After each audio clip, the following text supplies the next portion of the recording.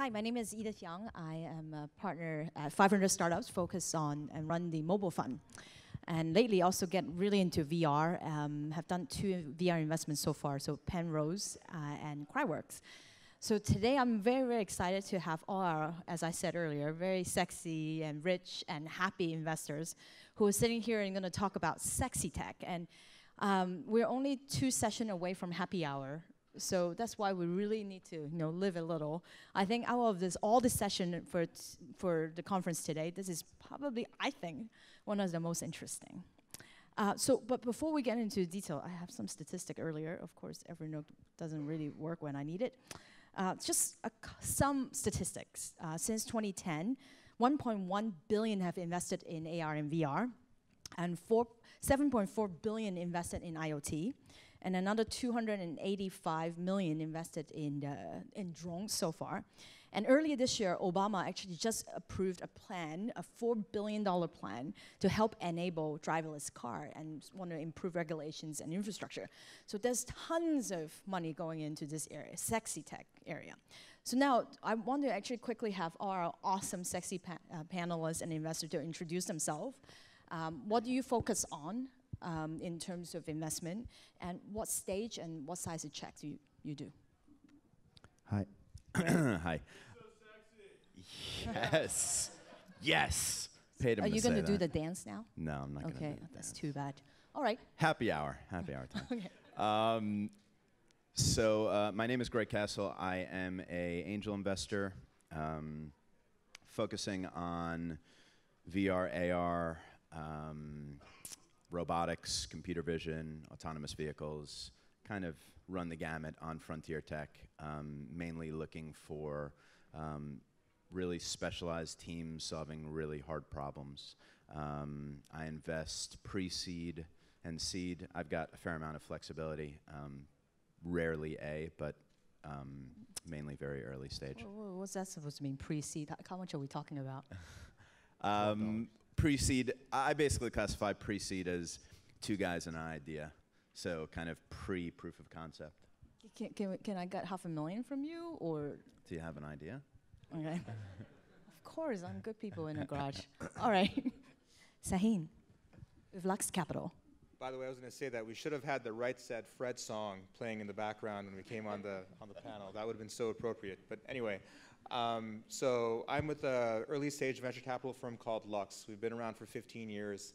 And we started life investing in nanotechnology. We then went on to invest in therapeutics and semiconductors. And I'm a semiconductor guy by training. So when I joined, we did a few chip companies about 10 years ago. More recently, we've been doing things in 3D printing, 3D scanning, satellites, driverless cars, drones, surgical robotics, VR.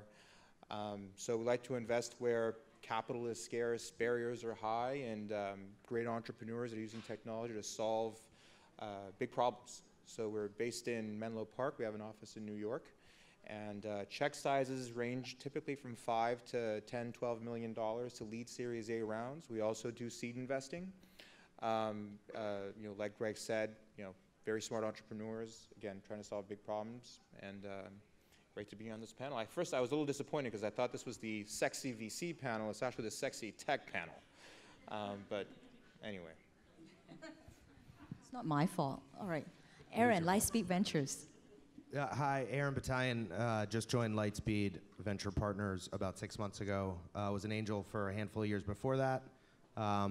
Focus on seed and Series A, sort of 1 million to 15 or 20. And I've recently been focusing on AR, VR. We just announced a drone deal today called Kespri, and excited to be here. Awesome. Thank you. And Ajay from Samsung Ventures. Hi guys, Ajay Singh from Samsung Global Innovation Center. We are based out of Mountain View. Also have offices in New York and Israel. We are also doing early stage ventures, so seed, Series A and B rounds. We get checks from $250,000 to upwards of a couple of millions. We do lead or follow, so we are agnostic in terms of how we come into the cap table. In terms of focus, we are very broad. We have done IoT, health, education, big data, artificial intelligence, AR, VR. I professionally focus on artificial intelligence and AR, VR space at Samsung. Okay, so let's get a little bit more personal. I know what your firm does. And basically you guys cover everything sexy. So I just want to know this one area that you're most excited about, why, and why now? Greg, by the way, his first angel investment is Oculus. So. It's biased. Not bad, Greg. Yeah. It went downhill from then on. Yeah. Never get that again. One area that I am most excited about. I would say probably light field technology is of great interest to me. That is essentially being able to capture the world around you and have also 6 degrees of motion, so you can pivot around. The standard VR is basically 360 video that you see on Facebook is basically your head on a pivot and you can look around and it's basically a spherical picture around you. Not very immersive, not real VR, what I would call real VR. Real VR is actually being transported into an experience that you can move around in and look behind objects and different things like that. Very, very difficult problem. And one, am I getting a picture as I'm and one that that I've been really digging into and interests me greatly. Shahin? I'm excited about autonomy broadly. Not Star Trek? I'm sorry? Not Star Trek? No Star Trek, we'll get there.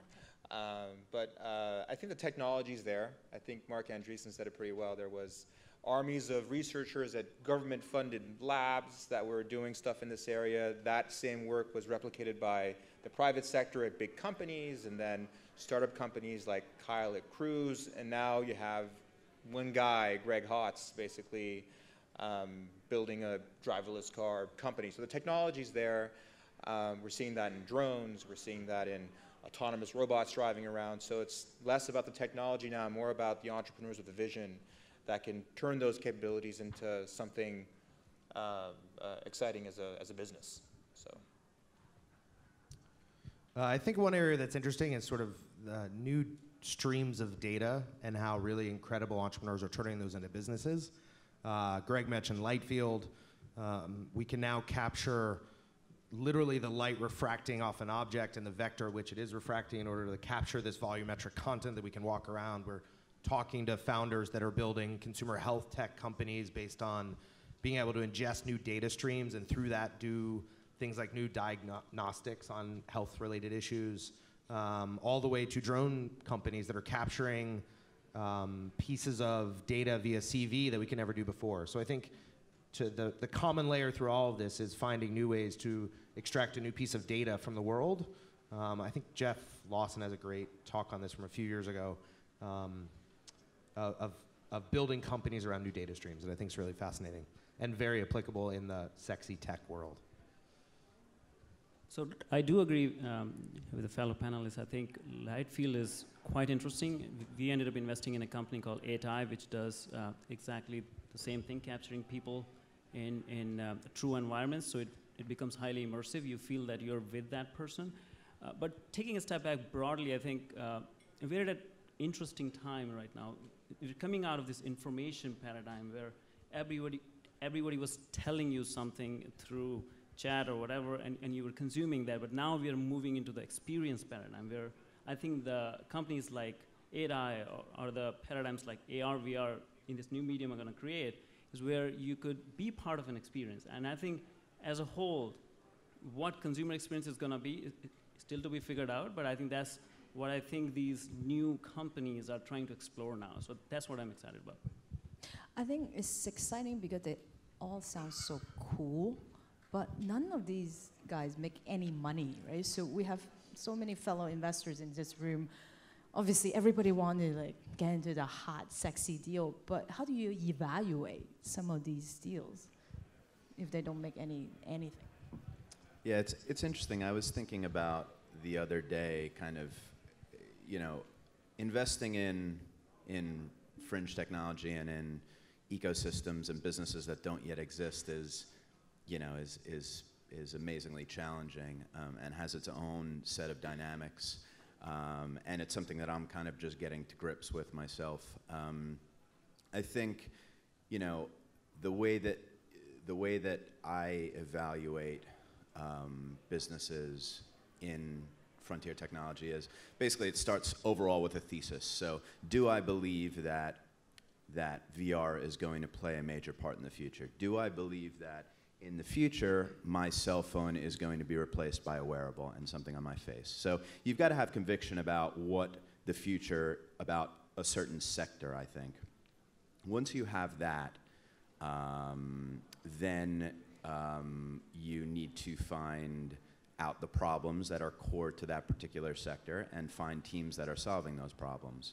And so, you know, what it really comes down to, I guess in summary, is the, you know, your thesis, your investment thesis on particular sectors, and then finding the right team of super smart people who are going to tackle and form what potentially in the future could be foundational layers for that sector, which you have conviction is going to play a major part in the future. Yeah, this time you need to argue.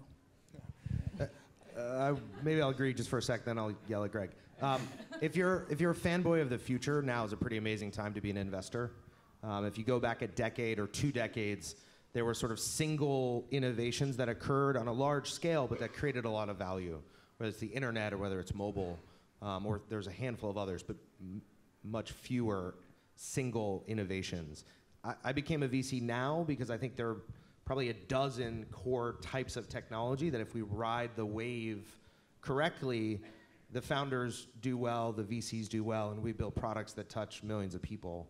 And it's sort of never before in my adult life that there have been so many independent potential waves of tech, and that's what's pretty exciting about this fringe world. Timing it is pretty important, but there's a lot of shots on goal that can happen right now in history that I've never seen before.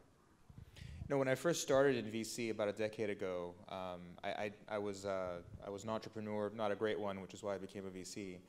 And you know, my biggest fear was, you know, being a technology investor, was the technology not working. I was putting a lot of emphasis on, you know, can this team actually build it? You know, will it work? And I realized that all of that was a moot point, because without exception, all of the teams that I'd backed and all the teams that I saw my fellow VCs backing were able to build technologies that did work. The problem was that the markets just didn't care, and they weren't rewarded for their efforts. So the question now is, can you find a team that can really not only build something, but is able to attract value for that team? Will they, and as a result, you as an investor, be rewarded? Now, we all agree here that VR, AR, you know, light field, all that stuff is amazing technology, but like what we saw in 3D, I mean, people didn't really care. And Avatar was an amazing movie, but it wasn't because it was shot in 3D. It was just an amazing movie, period. And so the question is, will artists find ways to use these technologies to create amazing experiences where those experiences are only possible in these new media? If not, if that doesn't happen, then unfortunately VR and AR is going to be the next 3D, unfortunately. That's I right. actually feel that if you think about the entrepreneurship now, I think people have moved the proof of concept stage way earlier. So now if you see, maybe Greg sees the deals where he is already, some people coming up to him and showing the proof of concept. So I think from an investor point of view, you are actually getting a lot of the proof points earlier now, that as a Series A investor, you did not get that before. On the, is it possible, not on the, does it matter though? That's the key differentiation. I did. It's easier to build these things, but it's less likely that these teams have people that understand how to make it matter. And a lot of these early teams have incredible engineers who are capable of building things that have never before existed.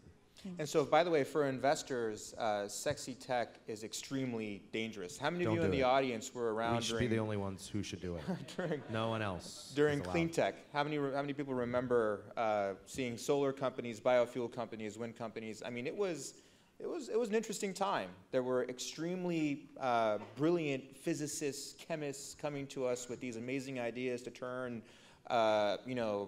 human waste into energy, and it was just absolutely amazing. But the problem was that at the end of the day, the economics just took too long for these technologies to hit those economics that they were aiming for, and the money just wasn't there. Now, the financial kind of disaster didn't really help there either. But the moral of the story there is that you shouldn't be too enamored by the sexiness of the technology and focus on fundamentals. And the problem is that a lot of these people, these entrepreneurs that are carrying these technologies forward are just so buried and laser focused, which they should be, on what they're carrying forward, which is technology, that they just don't have the bandwidth in most cases to really evaluate the broader impacts and the basics of the business. And it's our jobs as entrepreneurs, as investors and as mentors to these companies to help them with that and not simply just rely on the sexiness of the technologies. Again, more often than not, you're not going to be paid or rewarded for carrying that sexy technology forward. I think that's a really, really great point, and something that I think younger investors can get lost in. I think when you speak to people, especially a lot of people who are around VR, the passion with which they speak about the industry is amazing, and it scares everyone else. and I think one of the things that I did at one point during kind of my investment, my time as an investor, which hasn't been very long, but it was basically sit back and look at all of the industries and hype cycles that have happened in the past and why they failed. Like Shahin mentioned, if you were sitting in the audience and all this clean tech stuff was happening, you could just so easily imagine people in the audience being like, duh, obviously we need clean renewable energy. Like, this is a slam dunk. This is the future. And I'm sure that there have been many other industries, and I've found many other industries in the past that were very similar. And so recognizing those pitfalls and being able to get out of the weeds and get a top-down view of what has happened in the past and what could potentially go wrong now, I think is super important. And by the way, that brings us back to team, in my opinion, because it's amazing to be able to have, and these are very rare, by the way, to have an amazing technology leader coupled to an entrepreneur that, again, really understands the impact of the technology, can help navigate that company with this technology as part of its arsenal. Yeah, and so one of the things that I've been doing a lot, I'm happy to share, because particularly for IoT, there's so many different vertical and uses, so I found myself spending a lot more time talking to industry experts. And a lot of these early stage, because there's no revenue coming in, and I don't believe purely doing Kickstarter only will work. So a lot of these guys have to end up doing enterprise deal, right? It's B2B. So their ability to be able to sell, not just talking about the cool gadget or the feature, but really like overall as a whole market, like where do they sit? I remember going to some other demo day. Literally, there's like these two guys from Australia trying to raise a 20 million pre for a drone just because they said they get the first. And this is like a very huge difference between you claim that you're first mover versus a more structure to make sure that, so what, you'd be the first one to do commercial drones. Amazon's still going to do more and more. Anyway, we have only 5 minutes left. So what we're going to do is a really, really quick fire, hot or not. I'm going to say a whole bunch of stuff, and you guys are going to tell me hot or not, okay? Thumbs up, thumbs down. All right, drones for filming, for movies. Come on. Not interested. Nah. Not. A swarm of drones doing volumetric capture of a whale migration would be fucking cool. All right, Ajay? Not. Drone for mapping. Sure. Not. Oh my God. Map? Yes. Not. Okay. That's already done. How about drone for public safety? Sure. Lukewarm. You're not good at this game. I've been trying to be politically correct here. Lukewarm. All right. Repeat the rules. Okay, so let's move on. 3 minutes. IoT wearable. Hot. Not. Once they have cell chips and we pay for them via AT&T plans, hot. Not. You can't caveat your hot I or can not. caveat. It's my microphone, Qualify buddy. it. I can do whatever I want Not. till they shut this mic off. All right, Say whatever I want. IoT for kids and education or robotics. Hot. Hot. Hot. Hot. How about for elderly? Same thing, IoT and robotics. Hot. Not. Huh, all right. Hot. Hot. Who's going to pay for it? You. Yeah, for your parents. All right, IoT and robotics for health. Actually, we sort of talked about that. Hot. I'm sorry, I didn't get Health, Health. healthcare, Robotics. IoT. What's that? Not. Everything's connected to the internet, so yeah. True that. Hot. Not. Not, all right. VR for education. Hot. Not. Hot. Hot. Caveat. This is really VR boring. for gaming. Hot. Hot. Not. Not. VR for medical. Therapy. And, Hot. Not. huh. Arachnophobia. Hot. Not. Start caveating. Otherwise, Okay, three more. boring. VR for travel. Last two. Hot. Hot. Hot. Not. Final. VR for porn. Obvious. Hot. Obvious future. No comment. Ajay? Hot. Okay. So with that, this is our final Quote question. What a way to wrap up Ventures. the Thank you so much for our very, really sexy investors. Thank you.